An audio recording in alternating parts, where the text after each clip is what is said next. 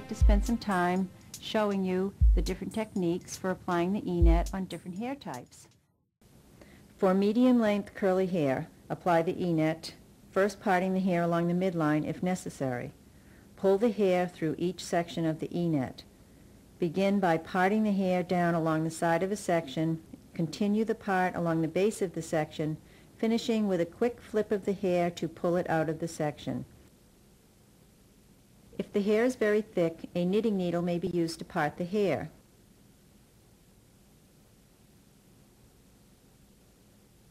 Continue to part the hair in all sections of the E-net. Part the hair down along the side of a section, continue the part along the base of the section, finishing with a quick flip of the hair to pull it out of the section.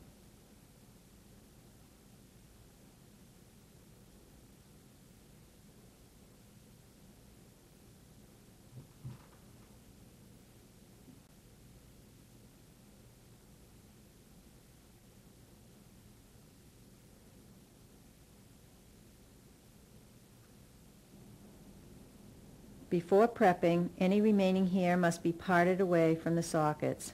Part the hair away.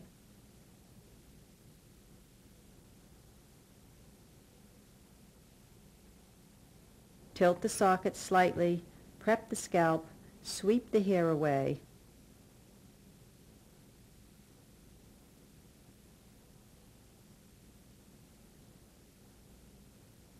Be sure that no hairs remain over the socket. They could get caught under the biosensor and pull when the E-net is removed.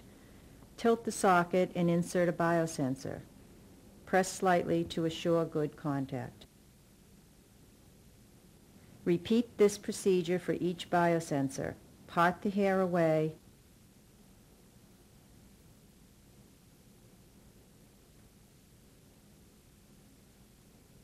Tilt the socket slightly, prep the scalp, sweep the hair away,